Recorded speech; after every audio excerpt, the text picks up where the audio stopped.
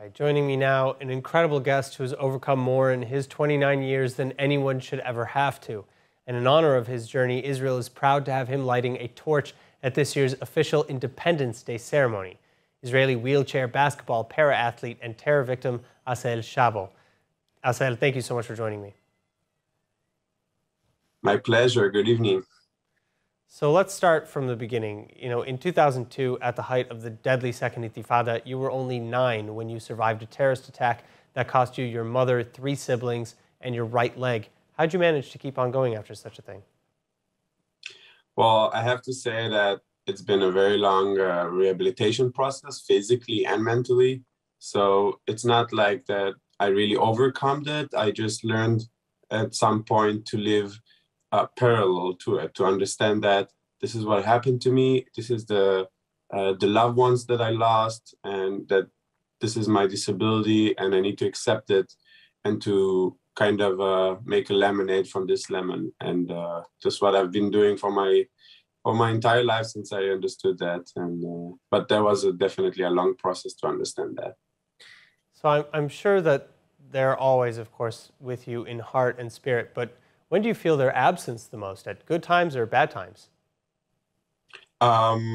Actually, I think in both ways, I feel them a lot. Like if I go to a European Championship and we have some kind of a success, or in the Israeli Cup that we won, and then like you get to to win the trophy, and like I feel like they are behind me and they're supporting me. And in the bad moments is like actually in the sad moments, when we have the Memorial Day or the National Memorial Day, and you go to the cemetery and you get to see their graves, and that's something that really takes me back and really gives me a shock. But honestly, I think that going back and remembering them is not a good thing. It's a positive thing. You want to remember where you came from. I want to remember my family, and I feel like it gives me strength and energy to be better after that. Like I go to the cemetery,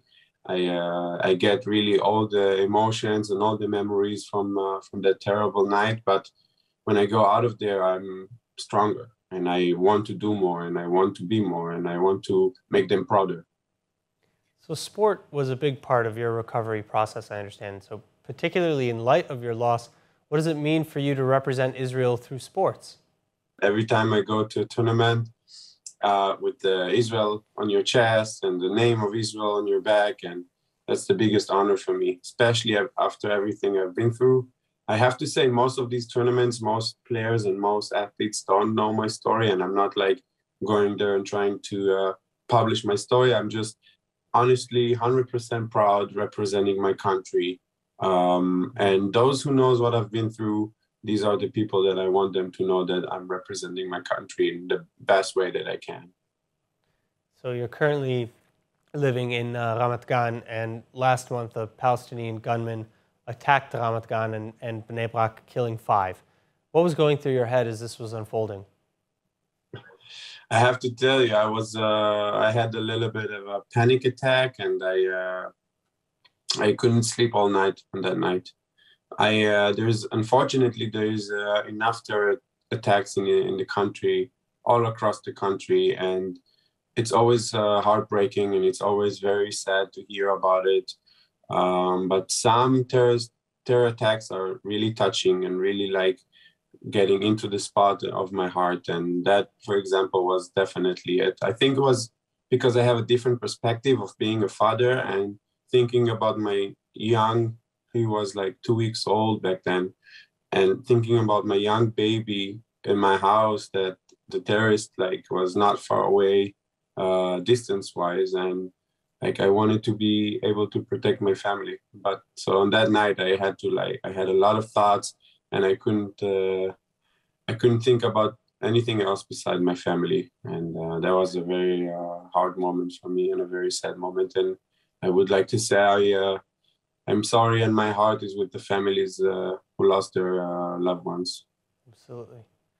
All right. Now, on another note, what did you feel the moment that the Minister of Culture told you that you were going to be one of the 11 torchlighters at this year's Independence Day? So first of all, it's very exciting. I have to say I was pretty shocked since the phone call of the culture ministry who called me, Heli Trooper, and he called me in the morning. I was just like with my baby and changing a diaper, and then I hear a call from the minister. So of course, I make my time to answer. So I got a call. He said, you've been chosen to light the torch in the official Independence Day ceremony in Herzl Mountain, and I was shocked, and I didn't know what to say. I think I just said thank you, and then I think he expected something else. But for me, it takes a little bit more time to understand exactly what's happening. So I was shocked for a few days, and actually we did rehearsals last week, and I think that was the first moment that it really sank in, and I understood that this is really happening. Meeting all the people who light the torch, and I started really crying and was very emotional. So I'm actually in that phase of excitement and emotional, and it's really the biggest honor that a citizen can have in Israel, and it's a big honor for me to represent my country and to represent all the terror victims in Israel. And this torch is for them, not only for me.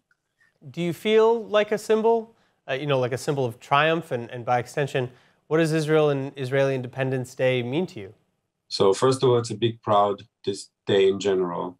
But other than that, I have to say that it's really a symbol of strength, a symbol of uprising from the most difficult moments. And I'm not the only terror victim in Israel, but I've definitely been through a very difficult terror attack. And for me, I mostly want to represent my family, and I want to give Israelis strength. I want them to be able to understand that we are always stronger. And yes, I feel a little bit like a symbol of strength, and I'm trying to represent it like that. And I definitely, this is the symbol that I want to represent to all the Israelis.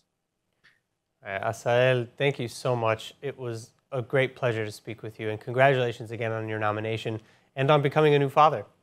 Thank you very much. It's a big honor. It's the best year of my life, and I'm looking forward to see where is it going to head. ILTV Plus, your news from Israel and more 24/7. Start your free trial today. Subscribe at iltv.tv and watch from any device.